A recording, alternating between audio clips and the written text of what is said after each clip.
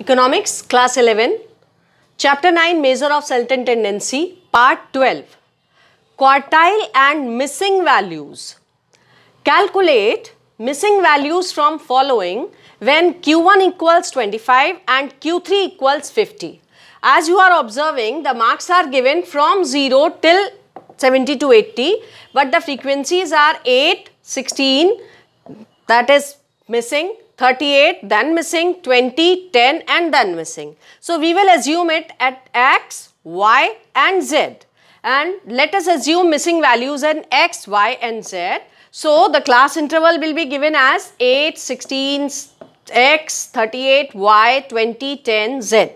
Now, we will make the cumulative frequency 8 plus 16, 24, 24 plus X, that is 24 plus X, 24 plus 38, that is 62 plus X, then 62 plus X plus Y, then 62 plus 20, that is 82 plus X plus Y, 82 plus 10, that is 92 plus X plus Y, and the last value is also missing, so it will be 92 plus X plus Y plus Z, and N is given as 144. So, the summation of all these X, Y and Z will be equal to 144 minus 92, that is 52.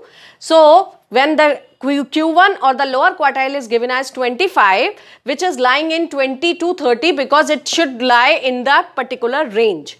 By interpolating 25 equals 20 plus 144 by 4, that is n by 4, minus 24, that is the cumulative frequency just before the quartile class, upon X into 30 minus 20. 25 minus 20 equals 36 minus 24 upon X into 10. Then 5X will be equal to 120 because 12 into 10, that is 120, and 120 over 5 we will be getting the value of X. Now, the Y and Z are remaining.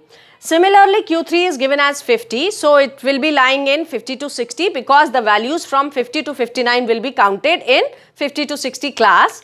Q3 equals L1 plus 3n by 4 minus C upon F into L2 minus L1. 50 equals 50 plus 108. How it this 108? 36 multiplied by 3 as you can see here. Then 108 minus 62 plus X plus Y upon 20 into 60 minus 50. 50 equals 50 plus 108 minus 62 minus X minus Y because when the values come out of the sign changes upon 20 into 10, then 50 minus 50 upon equals 108 minus 62 minus X minus Y upon 2. 0 into 2 means there will be cross multiplication, 50 minus 50, that will equal to 0. 46 minus X minus Y, and already we have calculated 24 as X, so the value of Y will be 22. X plus Y plus Z equals 52. 24 plus 22 plus Z equals 52, and we will be getting 52 minus 46, that is 6.